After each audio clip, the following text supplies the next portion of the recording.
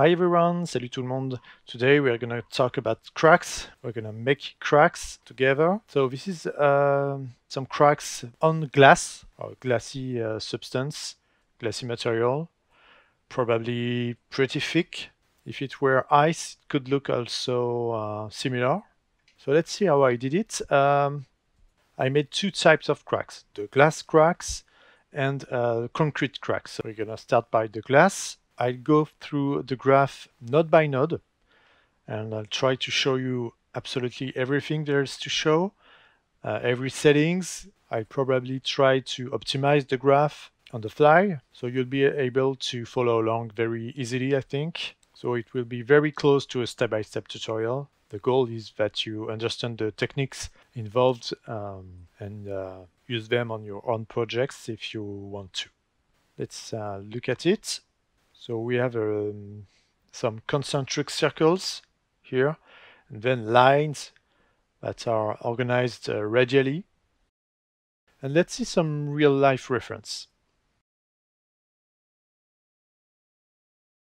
These cracks on ice. So as you can see, the cracks propagate deeply into the ice.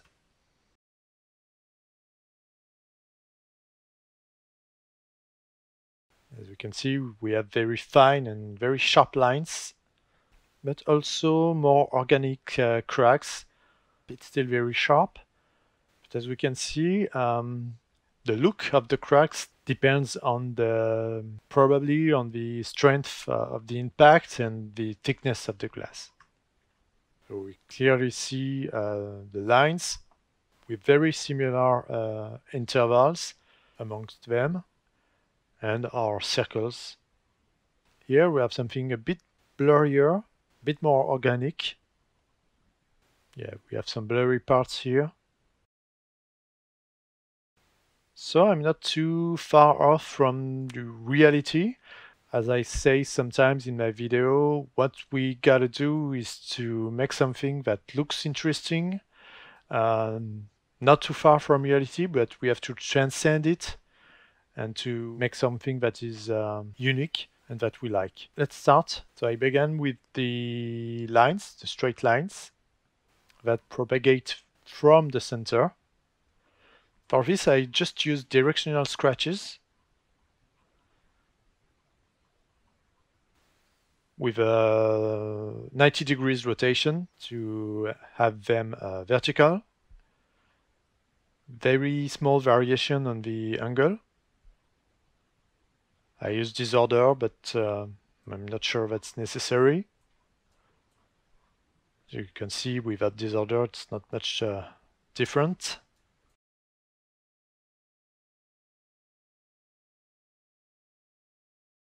Let's play with the pattern amount. I'm sure we could get an interesting result if it was not cracks, if it were something else. Maybe a strange form of life or a fungi. Let's turn it down. It was 0.09. All right. The size, of course, we want thin lines, so the X value should be low. We can increase it to see. Oh. This is something unexpected. Looks like clouds or, I don't know, cotton or snow or something vaporous, smoky. Very interesting results, but it's not what we want, sadly. So let's get back to a smaller pattern size. That's all right. Then I used a node that I don't use often, but it's a Cartesian to polar grayscale. It helps me getting a radial distribution of the scratches. And there's no settings. If you want to change the output, the look, you have to play with the directional scratches. Then I just used a small levels node, not to do much with it, but in the case I would like to make a generator out of this. I have some control over the thickness of the lines with this levels node. As you can see, I can play with it. make the lines very thin, very discreet, or a bit more present. Try to keep it quite light. Okay, that's it. That's good. Then, of course, I don't want the lines to be everywhere, so I need to focus them and keep them in the center. So I just use the paraboloid pattern with a shape node. And I think I just scaled it down to a 0.6 scale level. Then you just multiply it. You multiply your cracks with this shape. What's good that it's blurry on the sides, so you have a fall-off effect. Multiply with a full opacity. Then what we need to do is to break the lines a little, give them a more interesting look. So what can we do? I like to use a multidirectional grayscale node. It's a multidirectional warp. As you can see, the strength value may be high. In the strength and the global angle, I think I just used Clouds 2. Let's see. Yes, it's a Clouds 2.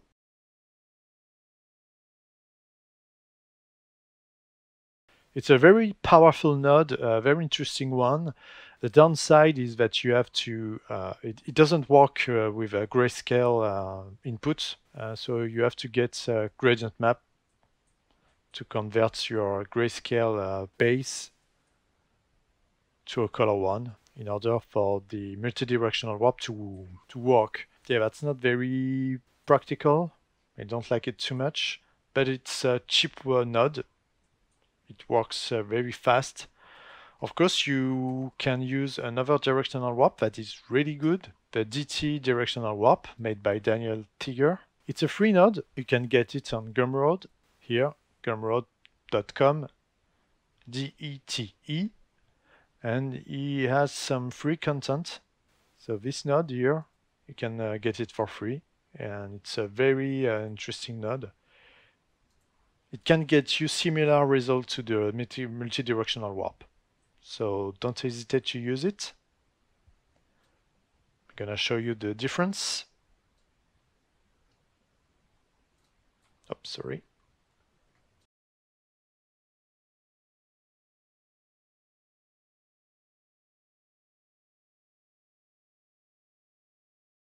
I didn't change anything for now, but as you can see, it takes more time to process than the multi-directional warp that I used originally. Just try to find another value because my lines here are too curvy. The modification is too heavy.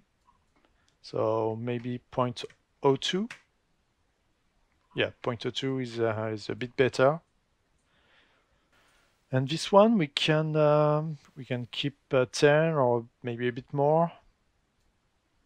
Let's try to play with the warp direction. With the right angle, you can get a very nice result. Okay, the problem with the multi-directional warp that I see is that it breaks the lines a bit too much. You see if they are not continuous. It's a bit disappointing. So whereas with this one, the lines hold their look, their continuity more easily. So that's interesting. And the difference in processing time is not that great, not that important. So I think I'll go with it, with the directional warp by Daniel Tiger. So I don't need the gradient map, and I don't need the grayscale conversion. I think we have something better.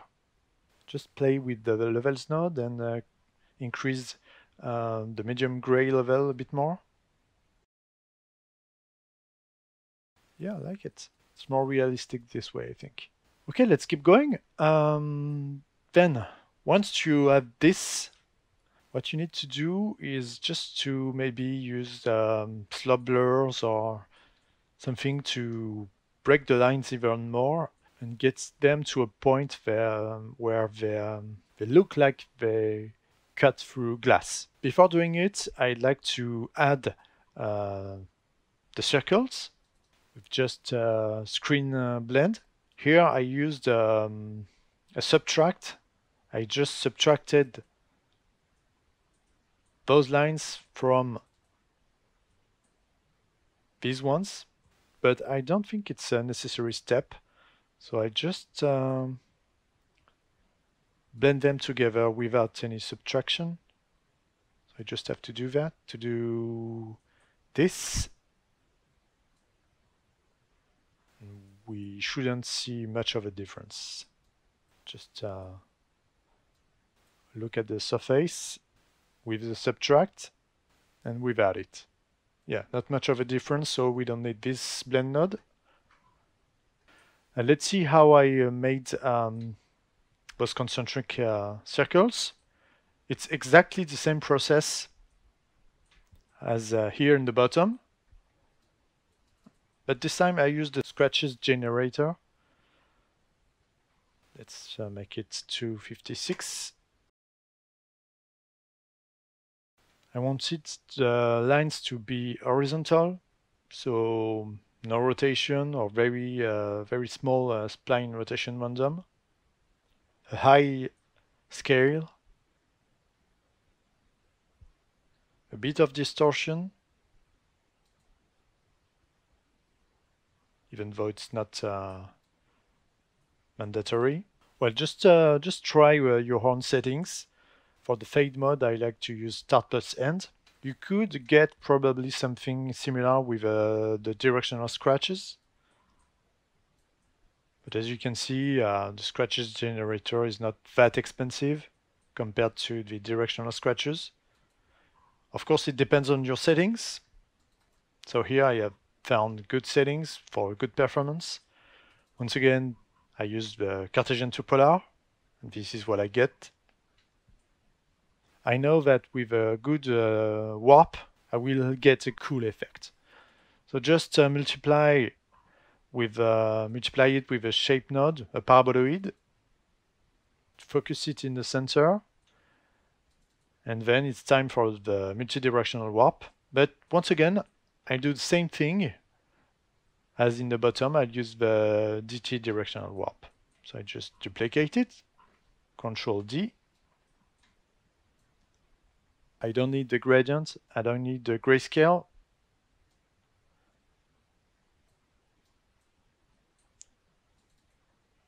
Let's just try to get something similar. Here the strength value was too high, I think, so let's try 0.02. Okay, it's nice. Let's play with the direction vectors. Yeah, I like it that way. And the intensity of 12 should be enough. Let's go with this new warp. It's kind of different, but I think it's thinner. I'll try to increase the intensity.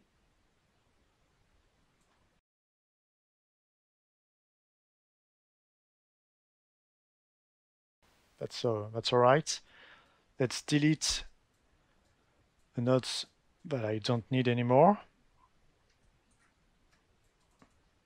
Here I use the histogram scan, whereas here I use the levels node.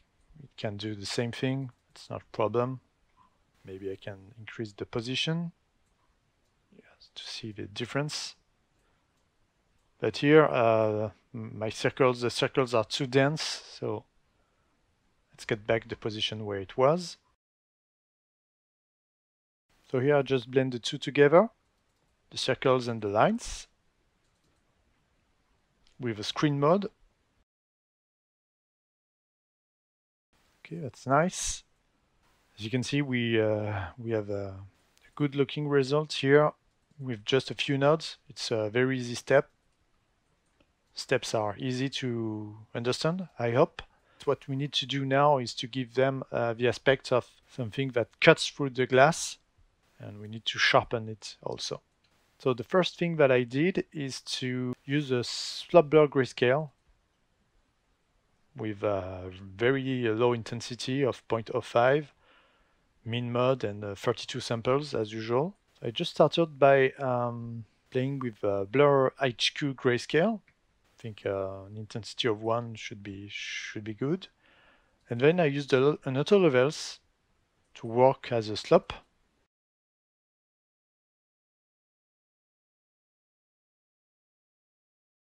So you can see the difference. This is the input. This is the result.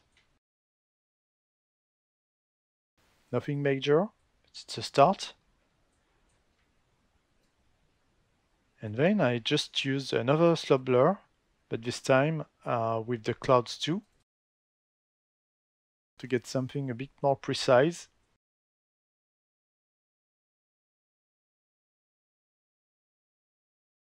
.1 intensity.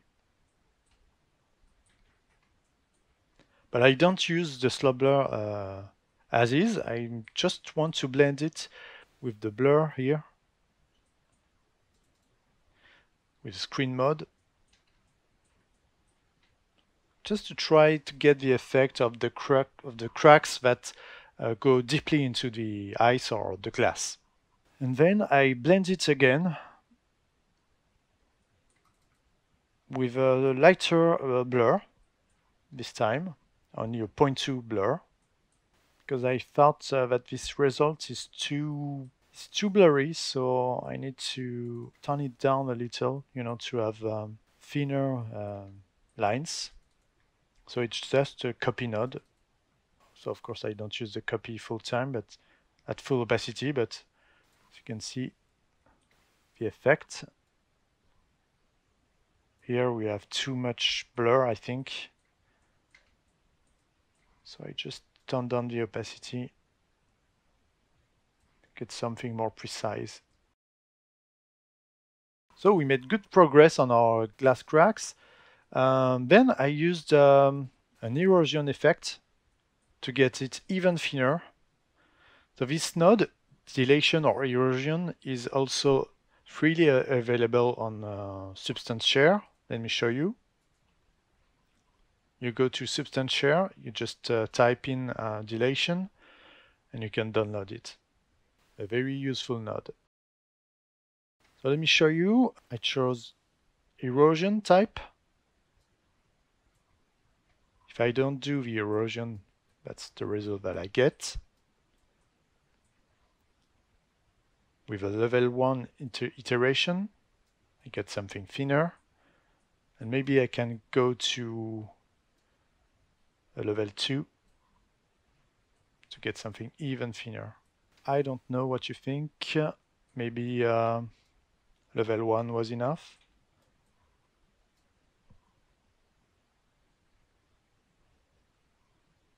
Of course, you don't want to do it too much. I think I like the level 1, the first iteration pass. This node is useful when you make cracks, dilation or erosion node. Very, very important to use it. Then I use the blur, but I also use the sharpen, so I don't think that's a good idea. Let's try not to use the blur and go directly to the sharpen node. Okay, something a bit more precise.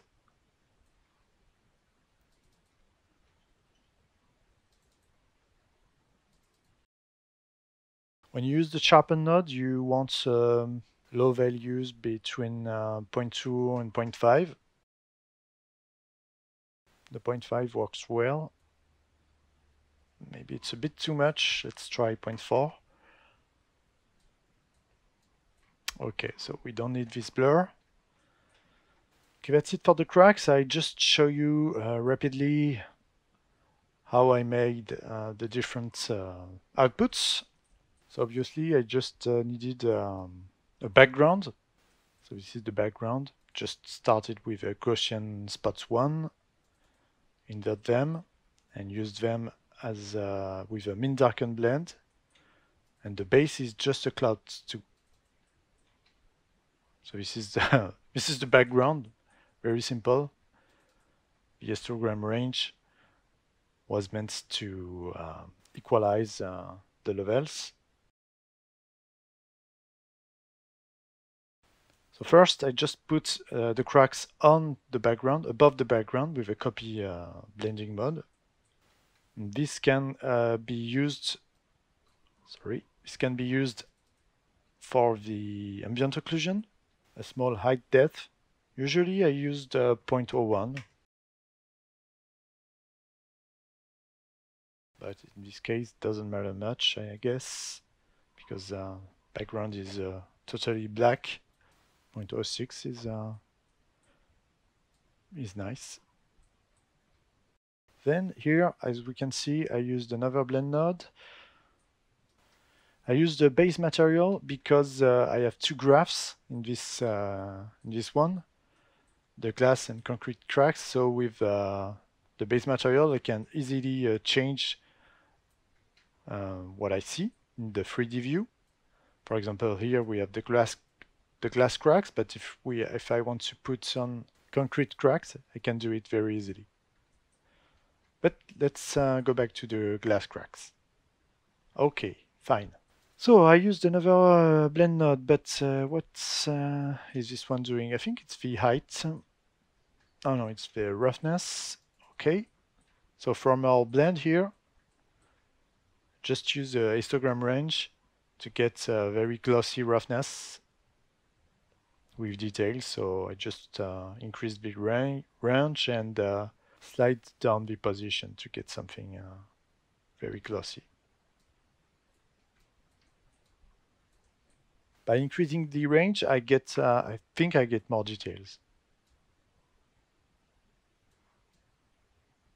As you can see, with a range of 0, we have a very smooth surface. But if I increase it, we have something a bit more interesting. Okay, that's it for the roughness. For the normal, the difference here is that with the normal, I wanted the cracks subtracted from the surface. So I just use the blend node, subtract 0.7 opacity, and this is the normal.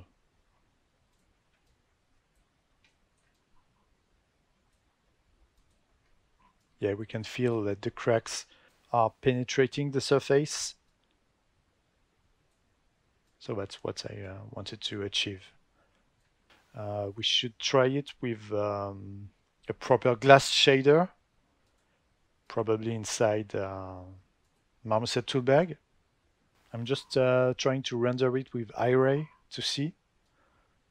You could also play with the opacity levels to see through the glass. Could be interesting. Okay, let's go back to OpenGL. So that's it for the normal map. And for the color, I just wanted the cracks. So I don't know, maybe what if I don't use this levels node?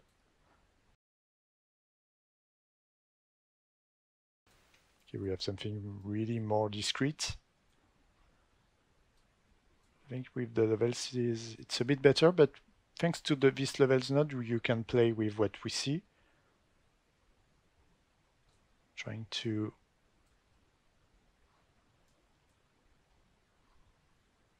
get less of the circles and more of the lines. Hey. Well, this is too much.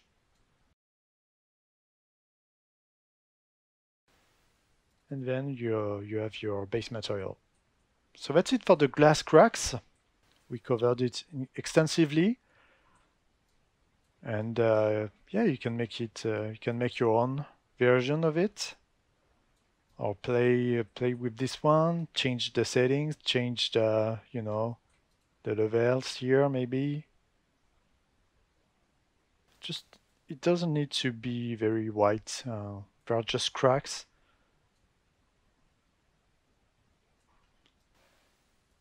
Okay, just tell me what you think. And yeah, it's the first attempt for me at making glass cracks, but I like that the technique is somehow very easy to get and to understand, and the result is really quite organic.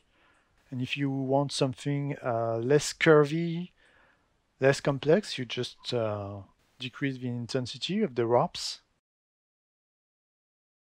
You see? You can get something cleaner. Of course, this thing here is not very desirable, but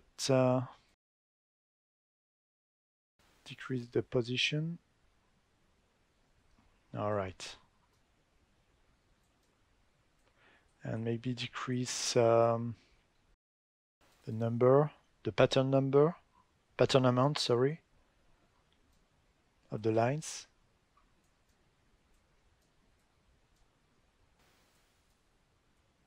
Okay, that's nice. That's it for the glass. We'll cover the concrete cracks in the next video, which will be published tomorrow. Thanks for watching. See you soon. Bye-bye.